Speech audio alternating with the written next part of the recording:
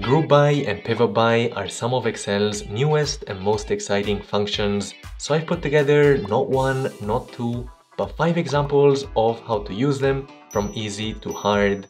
And make sure you stick around until the end for one final bonus feature. Let's get into it. Starting off in level 1, here you can see there's some customers and some basic transaction details on each, and you can download this file for free in the video description to follow along.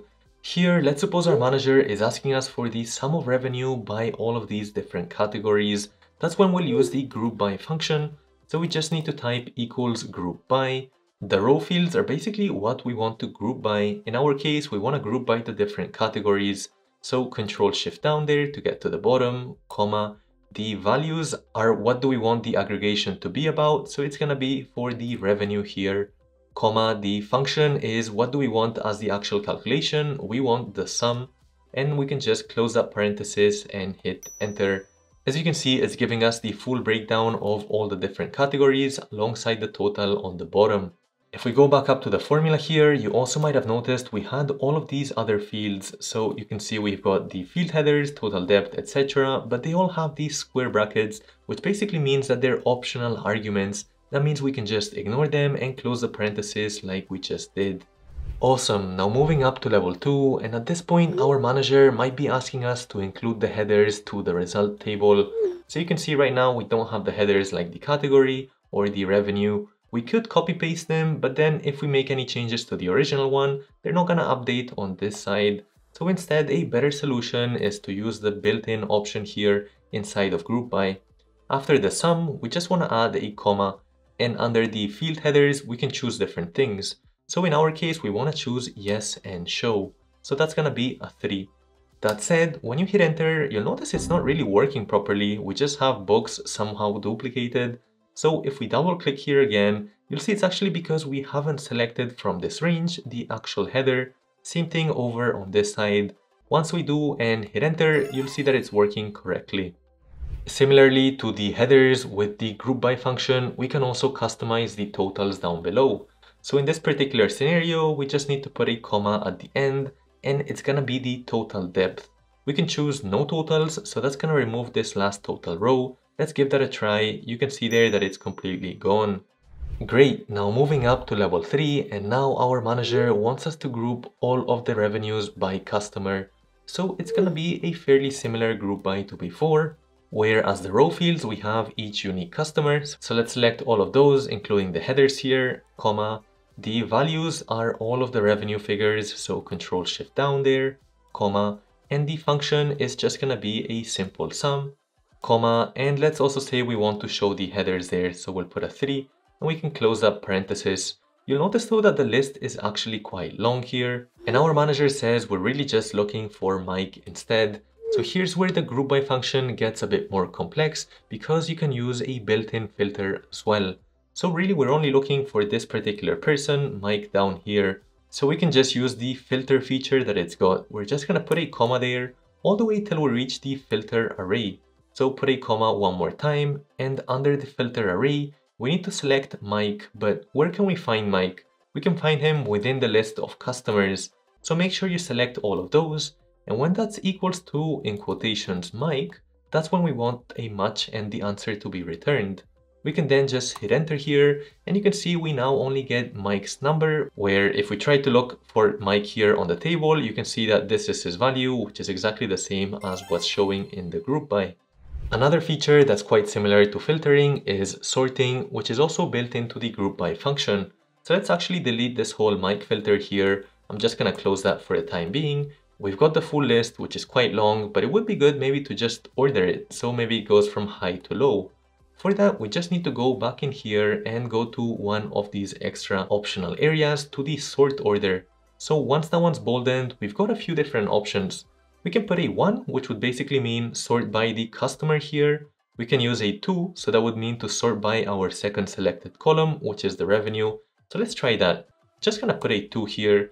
But you'll see it goes from low to high. Ideally, we want it from high to low. So for that, all we need to do is switch the order. So instead of a 2, just put a -2 there. So it goes from high to low. Now you can see that Bob is the customer that spends the most by quite a big margin, so we should definitely be taking good care of him. Alright, now moving on to level 4 where it gets a bit more tricky. So far we've only been using the sum as the calculation, but what if we also want to find out the sum, the percentage of, and the average revenue by customer? We can do that by combining a few functions. So first we're just going to use the group by like we did before, where the row fields are going to be all of our customers, comma, the values are all of the revenues, nothing different until there. But now for the function, we don't just want one, we want several, and an easy way to do that is with the HSTACK function. Just type HSTACK in there, open up the parenthesis, and here's where we want to start using all the different functions that we've got. So it's going to be the sum, put a comma there, make sure you don't have a parenthesis. The second one, let's say, is just the percentage of total, so percentage of, make sure you don't have the parenthesis again. And finally, we can just put the average in here. Let's suppose that these are our three functions. We can just close that second parenthesis, one's for the group by and the other one is for the HSTACK. So let's hit enter and see what happens here. You can see that now we have the revenue by customer, but we also have what the percentage of the total is and the average too.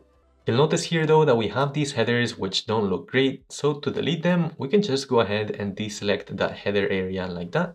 And this part as well, just hit enter there, and it's looking a lot cleaner now, but for the percentages, we can just press Alt HP. That's gonna convert it into percentage format, and you can see here that Bob has about 41% of all our revenue. The scenario we just looked at works for calculations where we added more than one, but we can actually do the same thing with the row values. It would just be the same group by function, but as the row fields, instead of just selecting one, we can put the HSTACK in here. So I could say maybe for all of the different payment types, and comma, and also for all of the different regions, those are gonna be my two filter criteria. Put a comma there, and now let's say we still want overall revenue figures, comma, and the function can just be the sum. Just quickly here, so I show you what it looks like. You can see it's got the card breakdown for each of the different regions that it's available, grouped by the revenue amounts. Awesome. Now before we move on to level 5 and the bonus, if you want to learn Excel and other in-demand data skills properly, you can consider checking out our data analyst program. It consists of 5 individual courses and over 300 lessons. First, in Excel, you'll learn best practices for formatting, formulas, and charts. You'll then apply your skills with real-life case studies, from data cleaning to building a dynamic financial model. Then, in Power BI, you'll dive into data visualization and creating interactive dashboards to extract maximum insights from your data. Thirdly, in SQL, you'll work with larger databases, writing SQL queries, and even connecting with applications like Excel and Power BI. Fourth, in Python, we'll start with programming basics and eventually advance to analyzing real crime data in Los Angeles and even building our first regression model to predict housing prices. Finally, in VBA and macros, you learn to automate tasks like generating pivot tables, P&L reports, and more.